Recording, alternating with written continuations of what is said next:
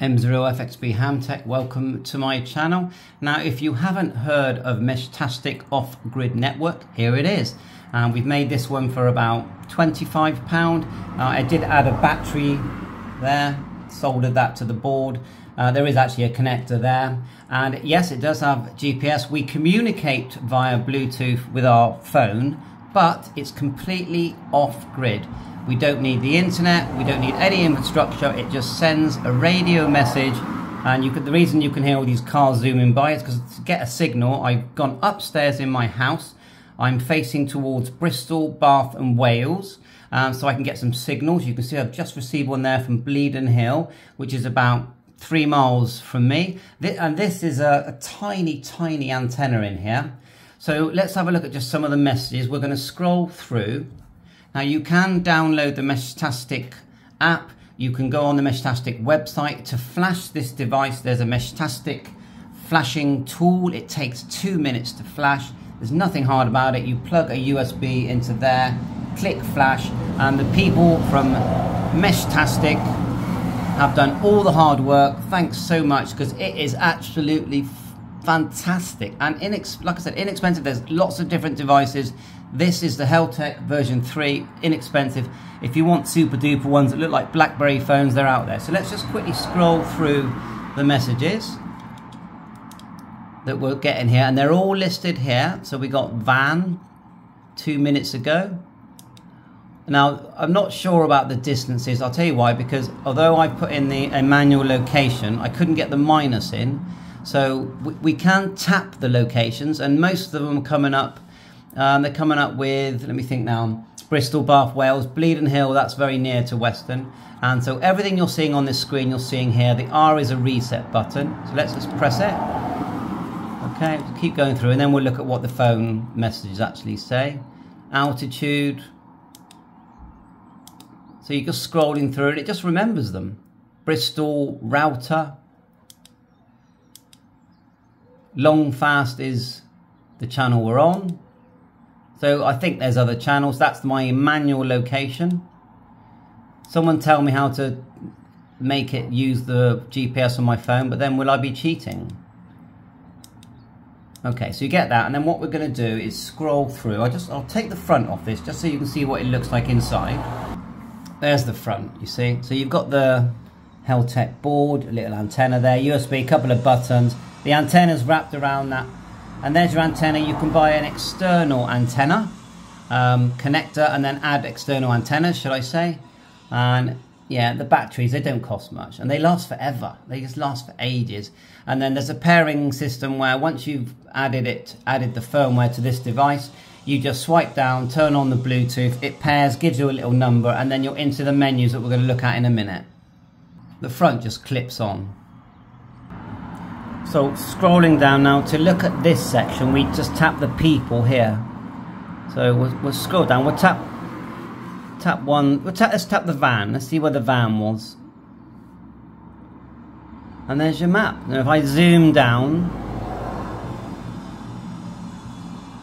I am, let me think now, trying to recognize where I am now.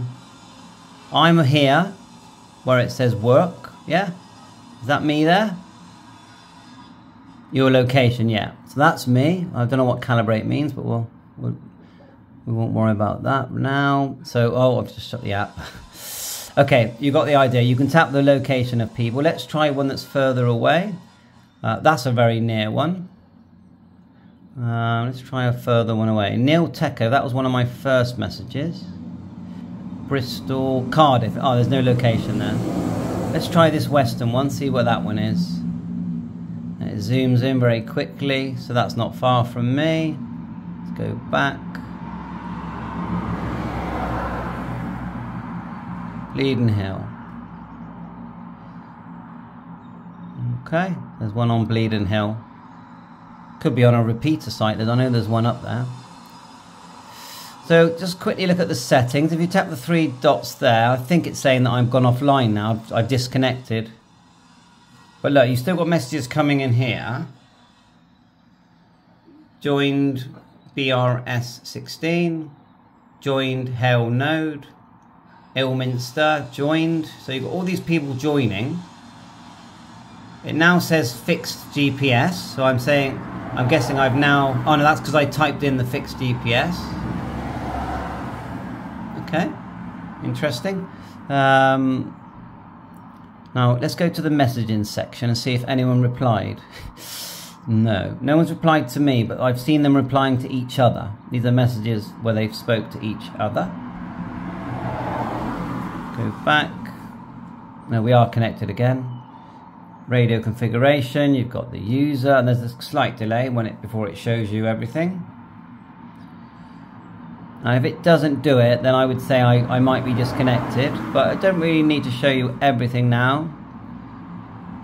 I just wanted to show you. And then you've got MQTT, which somehow, as far as I know, interfaces you with a server, and then you're going to get more info, but I'm not sure if that's purely off-grid. Bluetooth, you can connect via Wi-Fi. You've got range test, telemetry, external notifications, serial connection. When you use Wi-Fi or Ethernet, it disconnects the Bluetooth. So all I can say is check it out, give it a go, you know. Now, it's a shame that I'm not connected, although it says there that I am connected. So why is it not giving me my radio configuration? Normally you tap that. But I think that's long enough for now. Check it out, you know, off-grid networking. If you're in the middle of nowhere and there's a few of you that have got these devices, you can contact each other and you do not need a mobile phone. You do need range, you need line of sight, you need to be able to reach each other. You can boost that a bit, I'm guessing, with very good high gain antennas. Like I said, in the UK it's 868 megs, but there's 433 megs for different uses. In America, I think it's 900 and something. Let's have a last quick look through. Look, ST Uno Mobile, 30 minutes, 10 minutes, 9. And to reboot, just press that and it reboots. Maybe that'll give me my connection again. Reboots. Let's try user now. It would have been nice if I actually got a message. Yeah, it's not connected yet. See the little flag there? Debug panel. Look at all that. Bit of a mess, but it's there. Export range, CSV theme, language, show introduction, quick chat, about. It looks like I'm connected now. Let's try the user again. I'll probably have to just reboot everything again. Radio configuration, user. No, yes. That's orange box. That's better. It's starting to work now. Channels.